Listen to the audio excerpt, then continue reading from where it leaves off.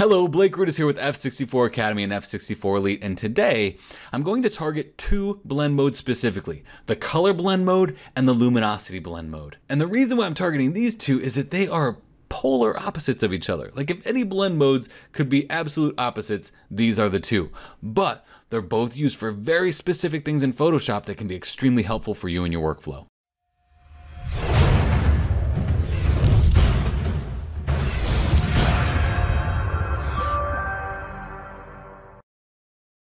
So I was recently asked a question about blend modes, and the specific question was, how do you know when to use color and when to use luminosity?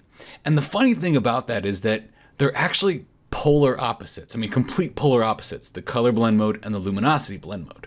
But they're very powerful in separating the color or the luminance value from a specific edit that you're trying to do. So I'm going to try to explain this in the best way I possibly can, because if you go to the Adobe Blogs, they actually give you a good write-up of what all the blend modes are. But they can be kind of confusing.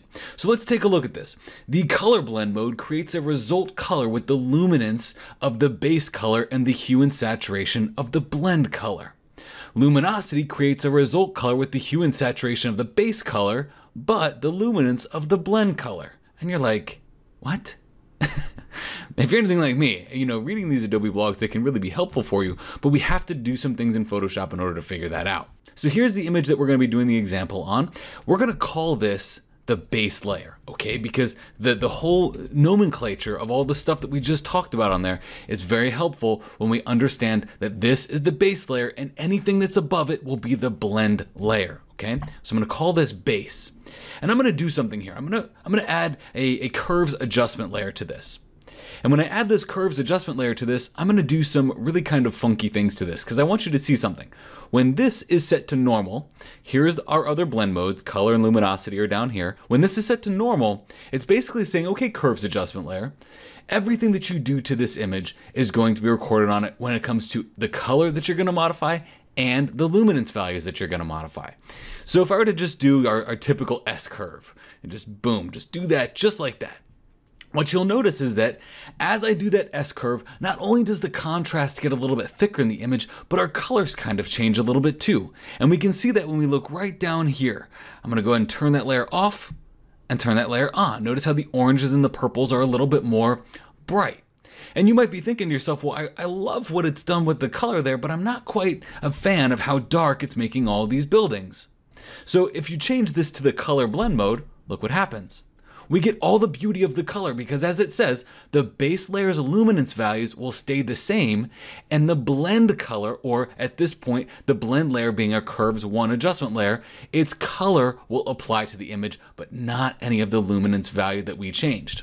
On the flip side of that, let's change that back to normal. If we say, okay, I love how dark and dingy this is getting, and it's kind of got that HDR-ish kind of scary kind of feel to it, but I'm not a big fan of the color that's coming through because I want it to be more eerie. Well, if we change this to luminosity, you'll notice that no longer are the colors applying themselves as we do this. Only the tones are being affected now. So we've essentially, with our blend modes, separated colors and tones from that blending curves adjustment layer.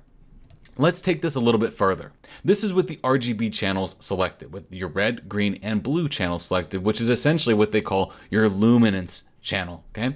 Let's go into the greens, and let's just bump this up a little bit, make it a little bit more green, and then let's go into blue and just bring this down and make it a little, well, we'll make it a little bit more blue like that, okay?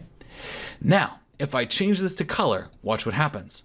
It applies the color information, that hue and saturation information, to the base layer. But if I change this to luminosity, no color is affected at all. Even though this curves adjustment layer is applying a lot of color to the image, it's not affecting the color of the image because it's basically saying, okay, curves adjustment layer, when I have you set to luminosity, I only want the tonal values that you're supplying to me applied to my base image. If we set it to color, it's saying, okay, curves adjustment layer, I don't want you to affect any of the tone in the image.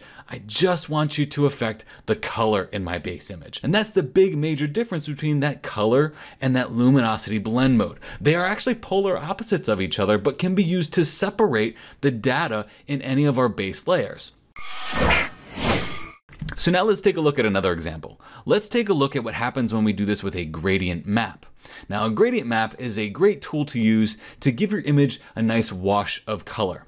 Typically, it's best used with the color blend mode, but when we do this, I'll show you what's happening with our color blend mode and our luminance blend mode, and it might make even more sense now, looking beyond the curves adjustment layer. So we're going to go ahead and add a gradient map. And what a gradient map does is it actually maps out the tones in your image. We're basically telling this gradient map to make all of our black areas in our image this color blue, okay? And now we're going to tell it to make all of the white areas in our image, let's make it a wild, like this color red, and we'll press OK. Now this is probably not the kind of gradient map that I would ever add to any of my images, but it lets us see what happens when this is set to normal. It's basically saying anything white in this image, we need it to be this color red, transitioning into the darkest areas of our image being this color blue. And that's with the normal blend mode set. But when we change that blend mode to color, watch what happens. We're telling our blend layer, which is this gradient map, to put the color onto our base layer, but allow the luminance value of our base layer to show through. Watch what happens when we change this to luminosity. It's going to look bad again, but it doesn't actually show color information. You're thinking, well, why is that? Well, that's because what we're doing is we're applying the tonal values of that color red, the tonal values of that color blue, but we're allowing the hue and saturation of what's underneath to show through.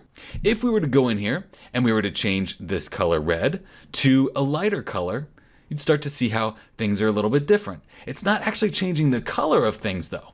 It's taking what tonal value this color pink would be. So because the tonal value of this color pink is actually more a light, very light gray, almost white, it doesn't really show much of a difference. But when we change it to this color or this value of red, it's actually a much darker representation. But the main thing you have to ask yourself here is, what am I applying to what? So because I really want these colors to apply themselves to the image, my best bet is not to change this to luminosity, because I don't really like the luminance values that are being applied with that color red and that color blue to the hue and saturation of the base image. I'm much better off with something like the color blend mode, because I'm applying color to my base. And we aren't just stuck there, okay? You can drop the opacity on this down to, I don't know, like 20%. So it's not a huge increase on color on that image, okay? But it does make a difference. So to wrap this all up, typically I will apply my gradient maps with the color blend mode because I like the colors that they put onto my image. But I will come in and I will use a curves adjustment layer and I will modify the tones of my image, specifically only using luminosity so that the colors don't change. Unless I'm using a curves adjustment layer for some type of color type effect, I'm typically using those curves adjustment layers with luminosity, and I'm using my gradient maps with color. Because when I modify that tone curve, it allows me to say, okay, I want this to be a tone curve, not a color curve. So I want you to think about that, because this tone curve can specifically be for tone when you say, I only want you to adjust the luminance values by making this the luminosity blend mode. If you're in Adobe Camera Raw or something like Lightroom and you modify that tone curve, guess what? It's modifying the tone and the color of the image, and it cannot be separated with your color or your luminosity blend mode.